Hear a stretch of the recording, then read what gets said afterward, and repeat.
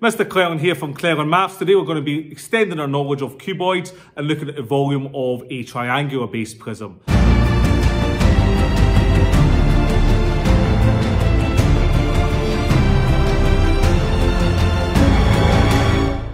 If this is your first time here, please consider subscribing to this page and also remember to turn on notifications by clicking the bell.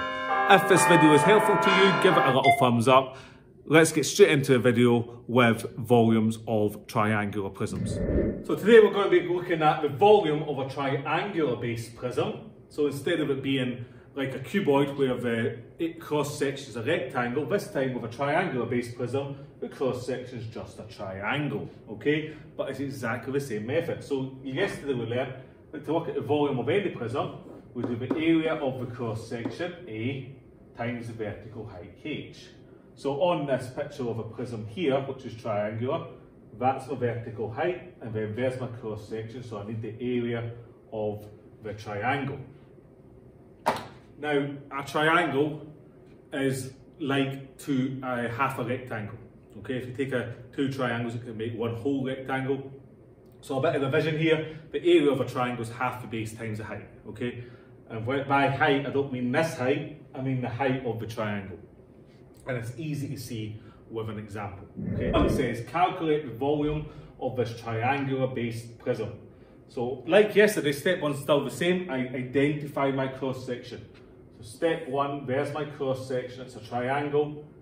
It's 4 centimeters on the base, and its height of the triangle is 7 centimeters. And just a reminder, the area of a triangle is a half the base. That's 4 times the height, that's 7. 4 times 7 is 28, half in that gives me 14 centimetres squared. So I've worked out the area of the shape, which happens to be a triangle this time. Step 2 is exactly the same as it was yesterday as well. Volume is always area times vertical height. So I need to do 14 times 10, because there's my height H, 140 centimeters cubed. Always cubic units for volume, and don't be tempted to half it twice. If you've already halved it for the area, don't make the mistake that a lot of people make, which is thinking, oh, it's something to do with half, so I need to half the final answer when I do the volume. You half when you're doing the area, you don't half when you then go to calculate the volume.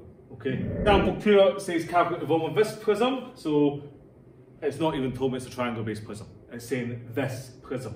But I know that I always need to identify my cross section, and there it is here. So I've now traced a triangle. So I draw a triangle. It's a right angle triangle. I need to find the dimensions. So one's already on it. I've got my 8 centimeters here. I also need the base. So I need to look to see what other side's the same. At the back it's 6. So it's 8 centimeters by 6 centimeters. We all know by now the area of a triangle is a half the base, which is 6, times the height, which is 8. So it's a half of 6 times 8, which is 24 centimeters squared. And then just like the previous example, the volume is always the area times the vertical height. So I need to identify this vertical height going all the way through the shape. H is 10, so it's 24 times 10, which is 240 centimeters cubed. Thank you very much for watching that. Mr. Cleland here from Cleland Maths. Thanks for watching. Please remember to like and subscribe, and also check the links in the description for extra practice on any of these topics that we've just covered. Thank you very much for watching.